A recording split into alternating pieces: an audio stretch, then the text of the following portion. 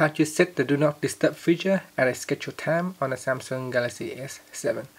So if you want the Do Not Disturb feature to automatically activate during a period of time, and it will automatically deactivate at a set time, then here's how you can use the schedule to do it.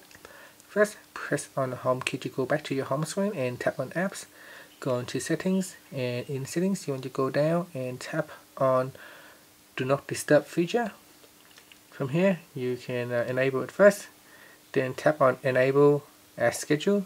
So there's a switch here, you can tap on the switch to turn it on, and from here you can set which days the schedule will enable.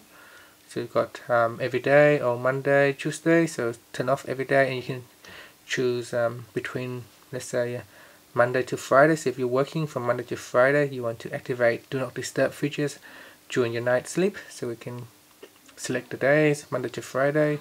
You can also choose the start time, so you can set the time that you go to sleep, for example, at 9 or 10, and then tap on done, and then you can set the end time. So let's say if you want to get up at 7, then you want to tap on 7 o'clock and tap on done.